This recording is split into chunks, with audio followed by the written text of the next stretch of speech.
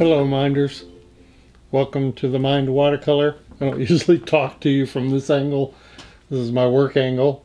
We're going to talk about easels today, and I had a lot of you ask me questions about easels. Now I actually have a video on easels and drawing surfaces and some solutions. It's about a 2 to 3 year old video at least, so I thought it's high time I refreshed that video and talk more about the main one, and also do an unboxing of a brand new one that I just now got. This has been exceptionally useful. When I bought this, it was only $30. There were actually probably a half a dozen clones out there. I have one in my Amazon store, and I recommend them highly. It's small, it's light, it sets up basically at any angle just by loosening those thumb screws there, those wing nuts. And I really depend on this easel.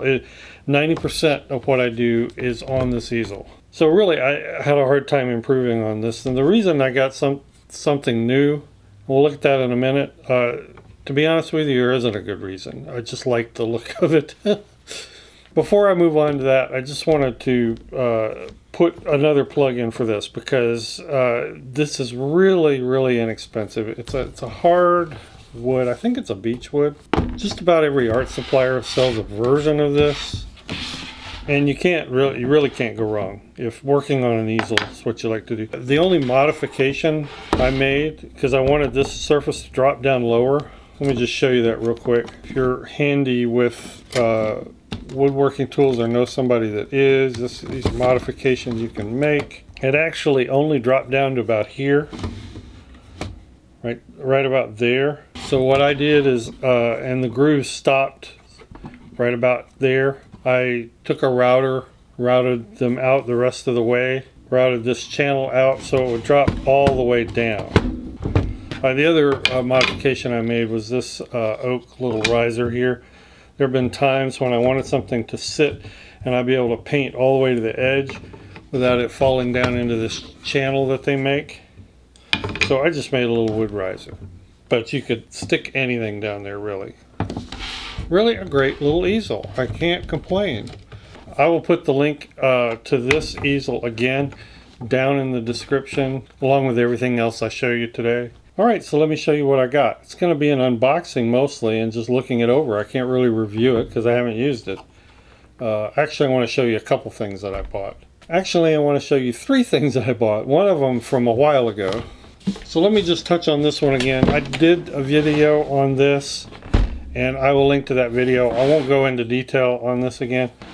This actually latches up here on the top. And it's got a storage drawer here. I don't use the storage drawer.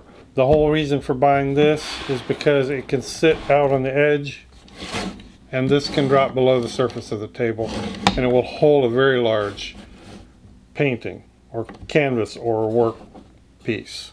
Now, very honestly, I have not used this nearly as much as I thought I would, but the purpose I bought it for is still valid, and it's there if I need it.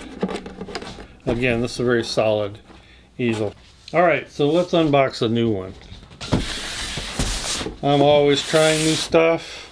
I was given a gift card for Amazon and decided I wanted to try this. Let's zoom in on this. This is a Richeson and Company easel. It's essentially the same form factor as that light easel that I use. Just everything's a bit bigger and a bit heavier. And I really liked what I saw in the picture, so I thought, you know, let's just see what it's like. They say this is Leptis wood, which is harder than oak. I was not familiar with Leptis wood. I had to look it up. It's a hybrid made from eucalyptus wood. It grows quickly, which is why they plant it. It's sustainable. They use it in flooring. They use it in furniture. Use it for a number of things. So that's Leptis wood. So I'm gonna get my first look, I guess, at Leptis wood. If I've seen Leptis wood before, I didn't know I was looking at it. By the way, when I got it, there was this big tear in the box, and it opens up right to the easel. Now, thankfully, I don't see any damage to the wood that's showing here. I'm going to look at it more carefully when I get it open. If you ever get a box like that, especially from Amazon, before you open it, definitely take a picture of it and show that the box is still all sealed. It's had some rough handling, so hopefully everything will still be okay. Ah, I guess this is the right end. Smells like wood. Go figure. Ooh, this is bigger than I expected. Loose hinges here, so looks like there is some assembly required. Some hardware over here.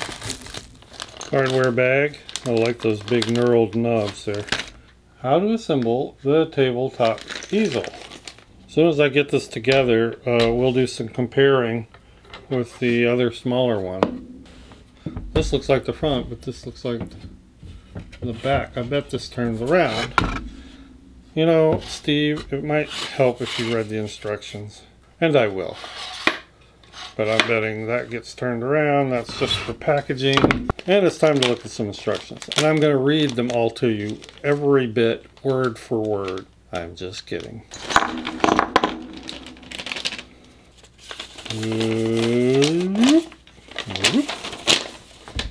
Attach frame B to easel base A. Well, let's give you the speed treatment on this, and then we'll get back to you when it's done.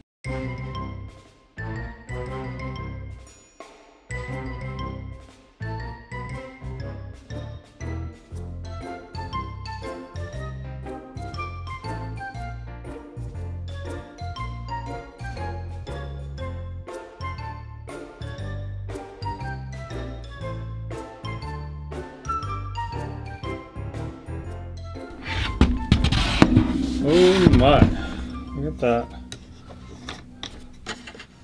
I can't get the whole thing in the camera.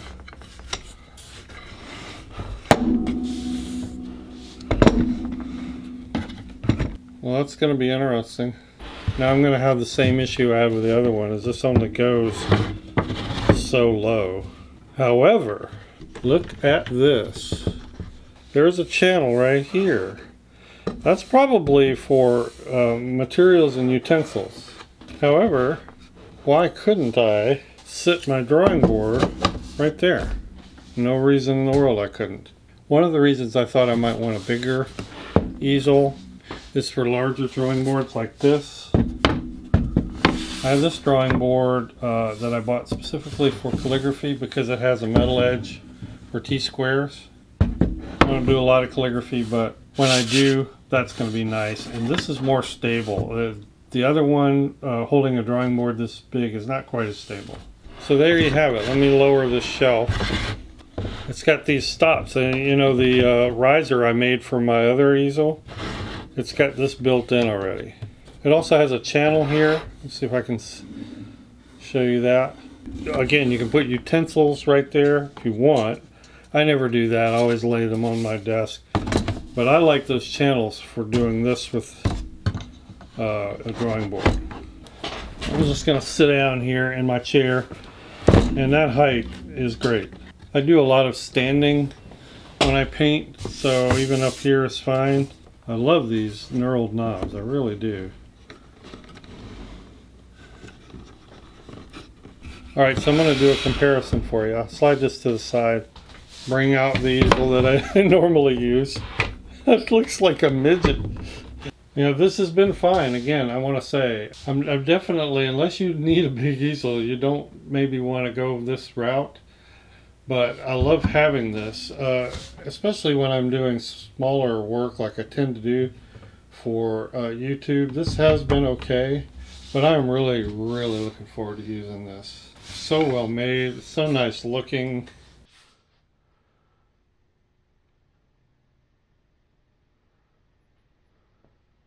Take a look at some details here.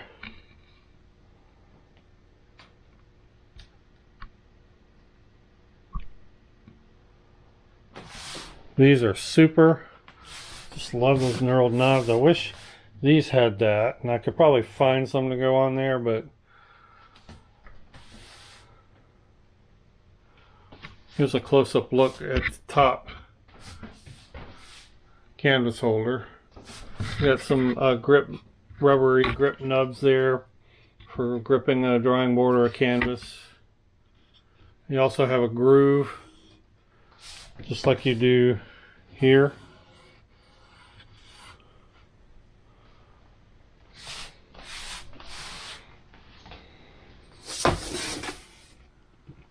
I think that's awesome for bringing your drawing board out to the edge.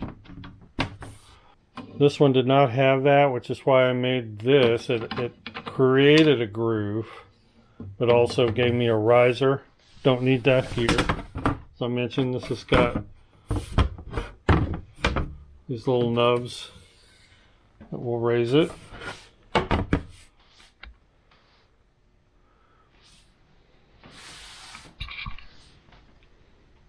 Alright, I wanted to show you one last thing. Promised to show you several new things that I had been trying. These are called pad pucks. So just little rubber risers. They're usually sold to be used with like light tables or digital drawing surfaces. It's just a rubbery puck, hard rubber puck, and they stack. When you order them, you get 4 like this, and they just raise your drawing surface ever so slightly. This is probably what I'm going to use for doing flatter wet washes for backgrounds instead of flattening my easel. But if I'm doing a lot of flat work, I really like this option. These have been my homemade solutions in the past. These rubber door stops. That still works fine. The only thing I can't do is stack like I can this. If I can stack these, and I could buy another set and raise it even higher. But then you're not flat anymore. These rubber door stops attached to a plywood surface work fine. I found myself wanting it sometimes to be a little higher. This was another solution. I think I've shown this before. This is just foam core, and it's set at 3 different heights. All I put on here is gripper tape. This is the height actually I tend to use the most. This is stair tread gripper tape. So yeah, that worked out fine. But you know me, always trying new things, always wanting to see how they work. I really like these. A nice, nifty, clean, neat little solution. Easy to store. And I like to present you guys with different ideas. So, anyway, wanted to show you that. That's just an aside. Alright, thank you so much, Minders. I appreciate you watching. I hope this gave you some ideas if you're looking for easel or easel solutions.